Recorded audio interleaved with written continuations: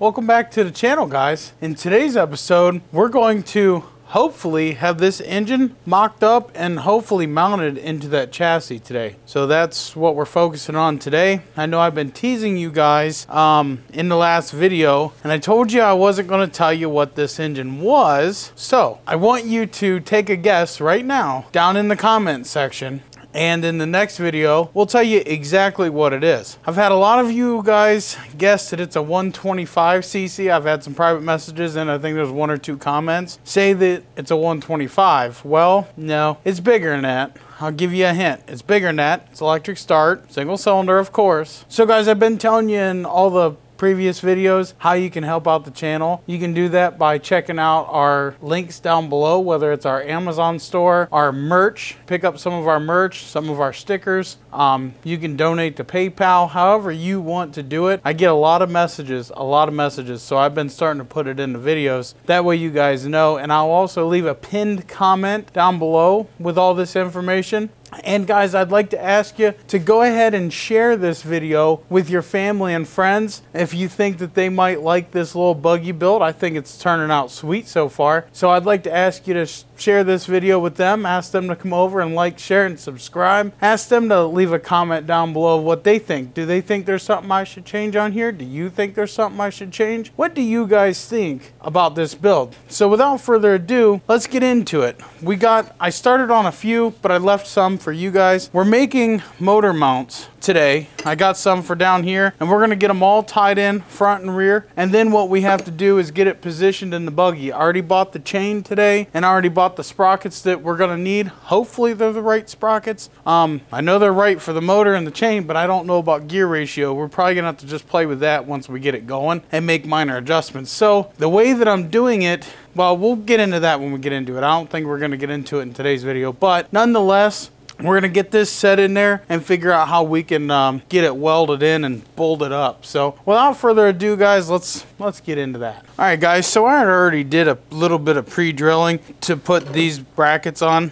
I gotta find bolts. We're gonna put those in there, bolt them tight, and then what we're gonna do is put these 2 brackets down here. I already got these made up. We're gonna do the front ones.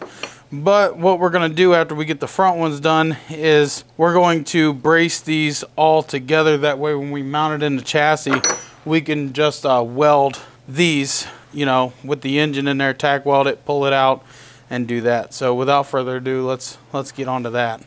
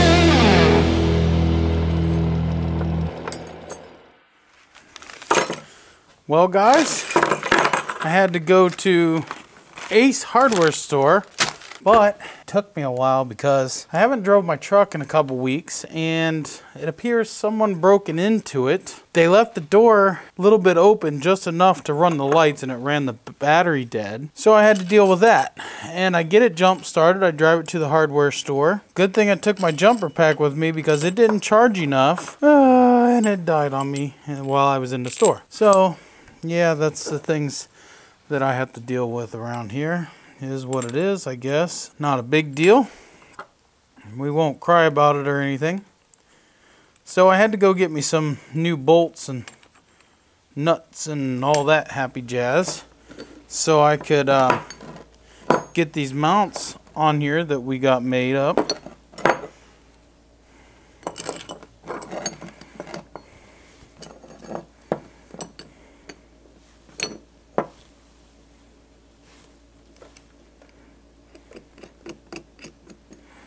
Cool. We just want to snug that up enough to keep it in position where we want it.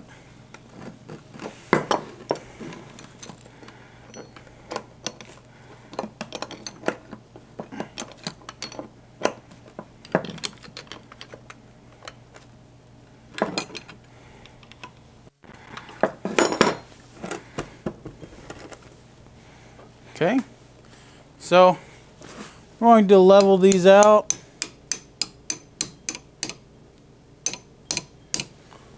All right, we got those on. We're going to move to the front and put the front ones on, and then we can get to welding those all in place together. We're going to tack weld them anyway. So yeah, I'm running just a little bit behind on in this video. Oh well, at least I'll still be able to get one out to you guys. That's good nonetheless.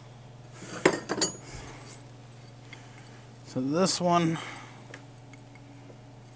goes like that. Yeah. Oh, those are perfect. Perfecto.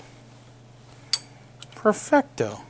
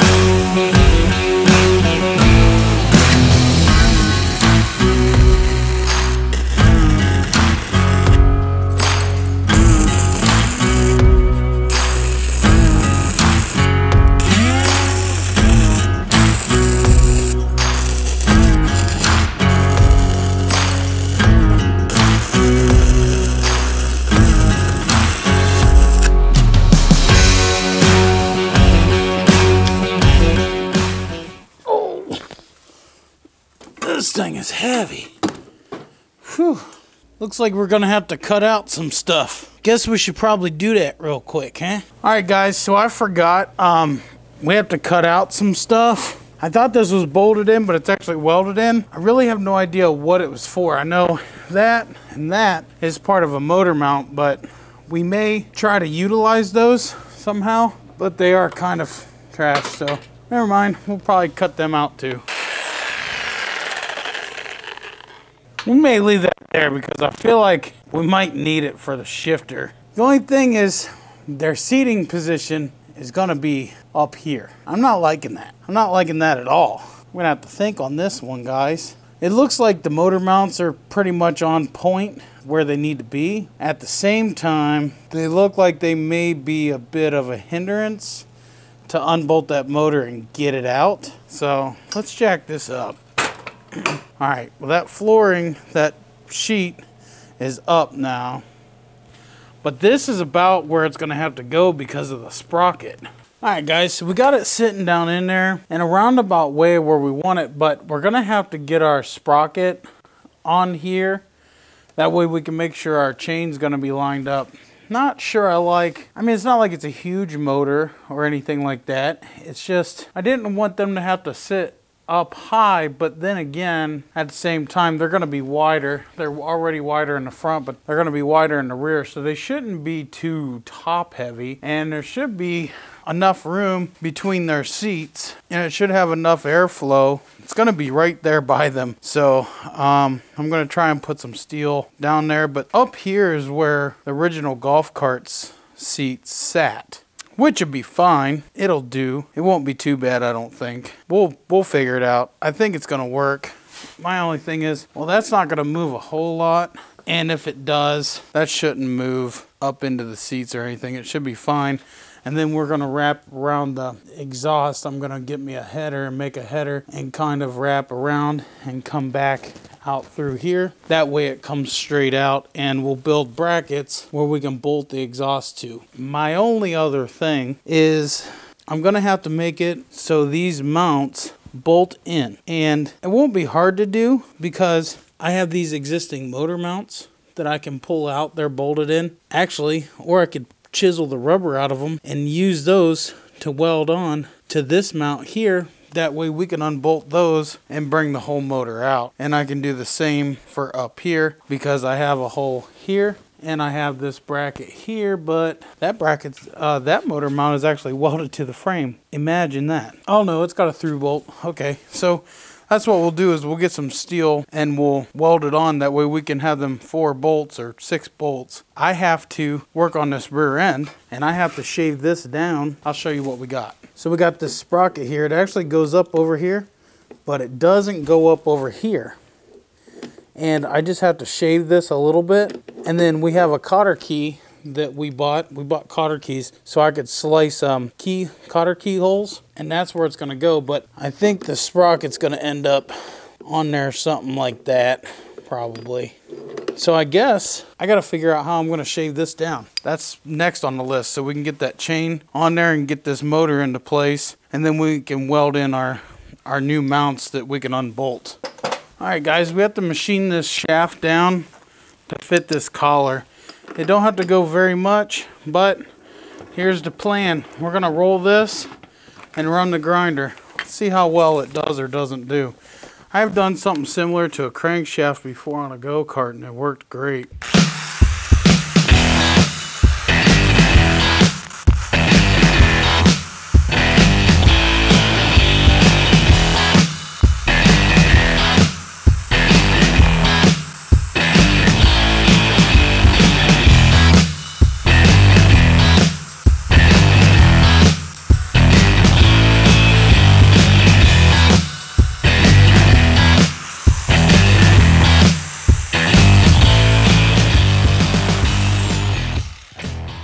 Alright guys, so what we did was we ended up grinding that down just like you seen, and we got it to fit. We had to grind a cotter key hole or slot, whatever you want to call it. So we got a cotter key in there. The only thing we got to do is tighten up our Allens. We're waiting on that to cool. I didn't fully weld that, but I put 3 good welds on it. In the next video, what we're going to do is get that engine centered over and in a line with that there sprocket. For all I know, that sprocket needs to be bigger. We don't know. We don't really care at this point in time because all we want to do is get our chain in line. Not to mention, if it ends up almost being right, we could take that 15 tooth off the engine and get like a 12 tooth or something like that. Maybe 13 tooth and kind of adjust it that way. So in next video, what we're going to do is get these motor mounts tied in. I'm going to get rid of that rubber right there, and that'll give us another mount just like that because this is bolted down there. And then down here, we can unbolt this and we have that mount. So what we're going to do is tie in this front mount to there and to there so we can unbolt it, and we'll tie in this back mount here, here, and here so we can unbolt it. So probably what we'll end up doing is just cutting these tabs off and then running a nice piece of steel across there, maybe some tubing, and then welding this to the tubing. I think that's probably what we're gonna do. Okay guys, that concludes today's video. I want to thank you for tuning in and watching.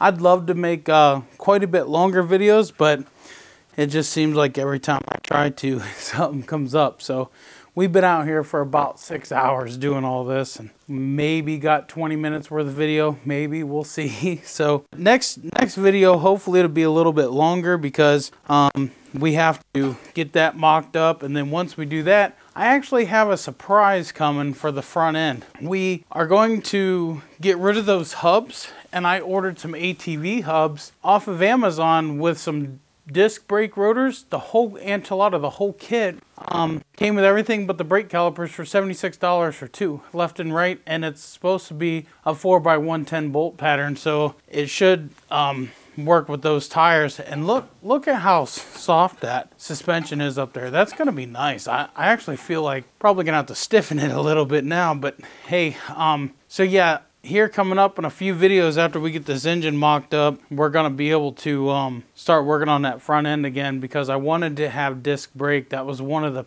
things that I wanted to do, and that's going to allow us to be able to do that. So pretty easier than what it would be there, and those spindles need rebuilt, so we'll figure it out from there. But all right guys, I want to thank you for watching, stopping in. Hit that like, share, and subscribe button. Leave me a comment down below what you think, and don't forget, tell me what engine you think that is. 400cc, 500cc, 200cc. Tell me what you think it is, and we'll talk about it once it's running, so it's going to be a while. I don't want to spoil it.